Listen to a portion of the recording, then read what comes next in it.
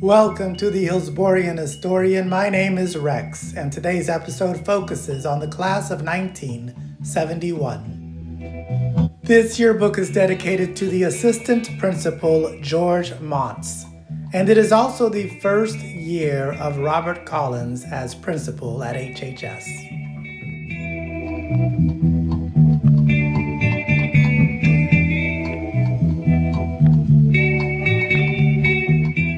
HHS had been integrated somewhat for a few years, but this year there was an increase in busing. Federal District Judge Ben Krentzman enforced a federal level of integration to meet the requirements of Brown versus the Board of Education. This is a major societal shift, but the school year seems to begin with very little tension.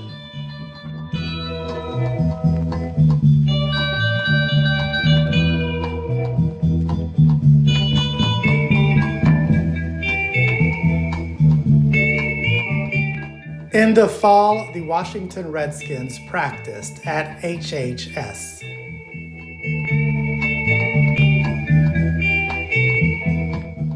Lightning struck the clock tower during the Lato football game at Hillsborough High School.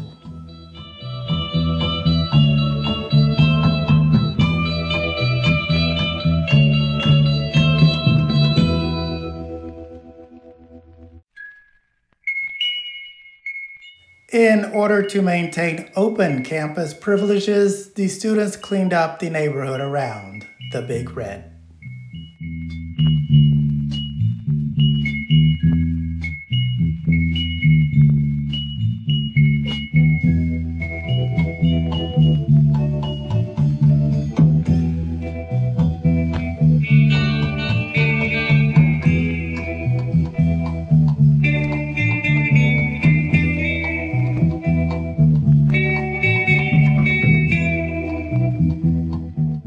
These are some scenes from the Powder Puff game.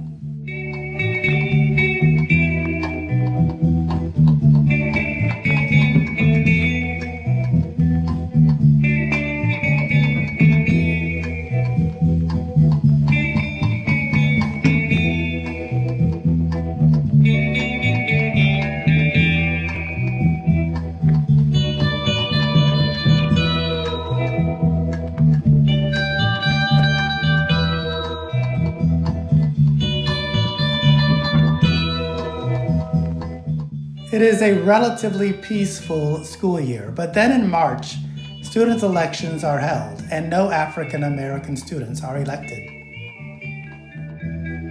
Hurt feelings ensue, and soon violence erupts at Hillsborough High.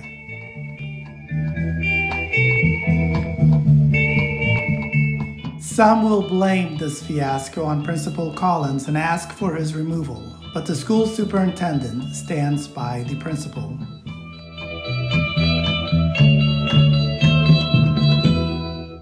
Desegregation personnel are then stationed at HHS. Then another fight in the cafeteria brings police in riot gear to the high school.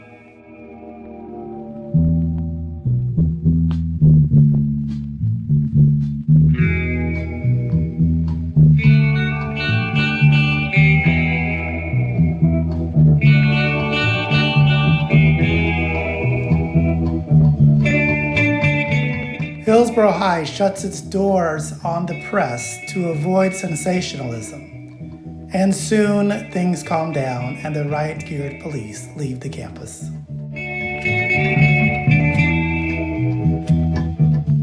The issues of equality and representation are embedded into the DNA of U.S. government. America continues to struggle with these issues.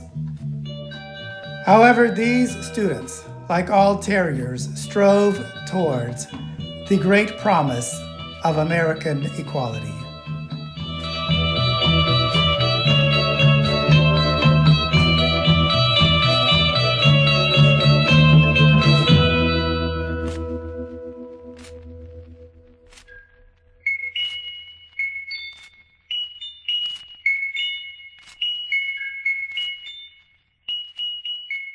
These terriers graduated at Curtis Hickson Hall. All right, my friends, take care of each other. Please subscribe to my channel to keep up with all of my HHS videos. And as always, go Big Red.